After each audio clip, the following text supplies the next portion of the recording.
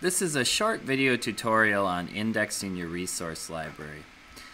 I think that oftentimes the resource library, located here on the second tab, is underused because people don't necessarily know where to go to find things, or they don't necessarily like navigating all these menus.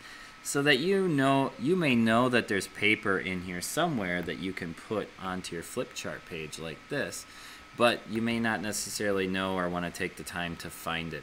I'm going to show you a real quick way to make sure that you can get the most out of your resource library, and that is by indexing it. There are three tabs located here, one of which is your personal resources, your shared resources, and your others, which is your computer. We're going to go to the shared resources. This is where Promethean preloads all of these different resource packs and different things like that. If I want to search for a dog to put on my flip chart page, I can search for dog here, and when I click this blue button, search, it will then go through my resource library and pull up all the things related to dog. So there are 59 items here that have been pulled up. It makes it a lot easier. You don't have to search the menus, and you can just go in and grab whatever ones that you want.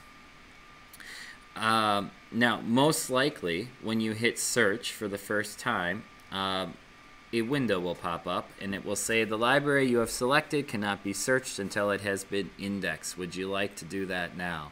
I would encourage you to say yes and to do that right now. Make sure that you do this at a time where you can give it 5-10 minutes to run, just in case. Most times it just takes a few minutes, but just to give it a little bit of time to make sure it goes through.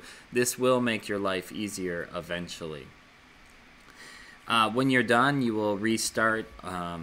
It may ask you to restart, or you can begin trying to search in the resource library. So just to clarify, under the shared resources, you can type in paper, hit search, and instead of knowing and remembering where the paper is located, you can actually just search for it here and turn your page into whatever you want.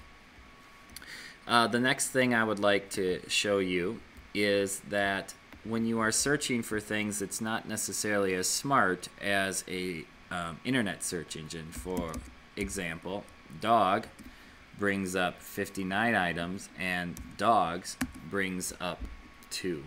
So just be careful when you're searching that you're trying different versions of your search to get the best results for you. So please take a moment and index your resource library now. It will save you time when navigating the menus and finding exactly what you need for your page.